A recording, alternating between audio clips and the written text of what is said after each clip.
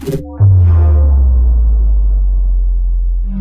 guys, TechGeek here again with another video, and I know I do apologize, it's been quite a while since I've made any videos, but that is because, as you guys can most likely see, I am now in my university dorm room. I'm actually at the Rhode Island School of Design. If you guys are in the Rhode Island, Providence area, do feel free to just come by, tweet me or whatever, and we'll be sure to meet or whatever. So yeah, thumbs up for that. Either way, today's video is going to be about me telling you guys everything you need to know about the iPhone 6, the iPhone 6s, as well as the Apple Watch and Apple payments. Now, recently, Apple just finished up with their keynote today. It's been a very eventful day. It's been a very eventful day in Apple and in California, all over the States, all over the world, and it's been, I don't even know how to describe it. It's just been a very interesting day with the kind of products that Apple has released. Now, there's been a lot of leaks and rumors been going around about an iPhone 6 and being released in two different variants, a 4.7-inch and a 5.5-inch iPhone, and that is exactly what happened today. Apple released the iPhone 6, which is the 4.7-inch variant, and the iPhone 6 Plus, which is the 5.5-inch variant. Now, they come in a little bit of a different price bracket. One of the things that I personally really liked about what Apple did was that you can buy the iPhone 6 on a 2-year contract for $299.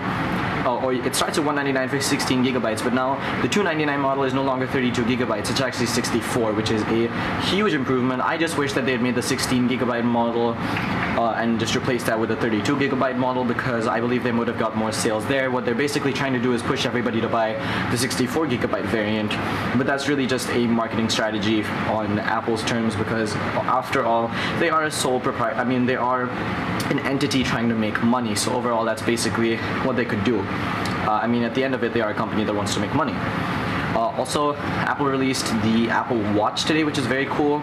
It's something that we've been looking forward to for quite a while.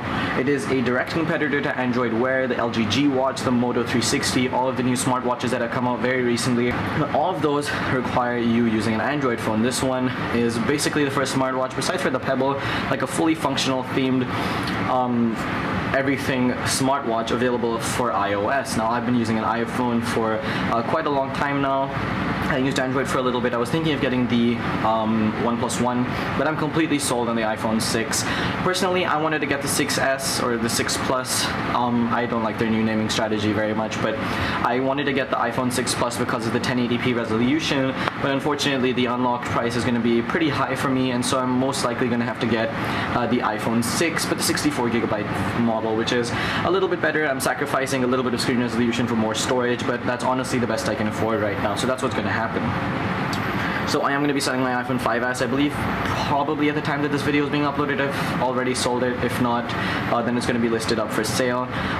Most likely an actual physical cash transaction, because that's what I feel comfortable with personally.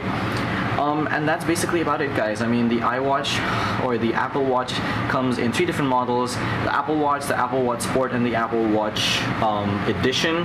Now, these are just 3 different variants, and of course they come in 2 different sizes, which is a smaller and a larger size. If I do manage to pick up the Apple Watch, it does retail for $350 before taxes. It's going to be available only early 2015, which I think Apple should have learned, or Apple should have tried their best to capitalize on the Christmas market that's upcoming, and it's going to be here very soon. Christmas time is right around the corner. That's when everybody's going to be buying these things. So maybe it was a problem with production, maybe it was a problem with manufacturing, marketing, something or the other. I don't work for Apple and I don't know. But I think that might have been something that they should have done if they wanted to increase sales and overall revenue. Now, overall, Apple has been doing very well for the last couple of years, but this is a very niche market. It's something very new and emerging, and if Apple, which has generally been the company to change the game for a pretty long time, and when it comes to introducing new product categories, I think personally that they should have worked as hard as possible, even delayed the iPhone launch if they wanted to a little bit, and got the Apple Watch out for sale in time, because it does also work with the iPhone 5 as well as the iPhone 5S and iPhone 5C if you have any of those products. Now, again, as I mentioned, it's going to be available for $350. Of course, it's an unlocked device. It doesn't use any sort of cellular connection. It basically connects to your iPhone to do everything that it does. It has a very interesting interface. It uses the touchscreen along with a third dimension where you can actually push down into the screen a little bit, which is very interesting. I'm going to see how that pans out and if everybody can learn to get accustomed to the new interface. I personally, from first impressions, thought it was a little bit cluttered and not something very Apple-esque, but overall I think I'm going to have to wait and see when I can actually feel and hold and experience this product for myself in person and physically. Anyway guys, that does about do it for this video. If you enjoyed this video, please do remember to leave it a like rating by hitting the little thumbs up button in the bottom left hand corner of this video. And for more videos like these, as well as other unboxings, reviews, tutorials, and much more, and they're coming very soon, I'm trying my best to get it out to you, please do remember to subscribe. I would really appreciate your help. It does keep the channel going. It is what increases my viewer base, my subscriber base.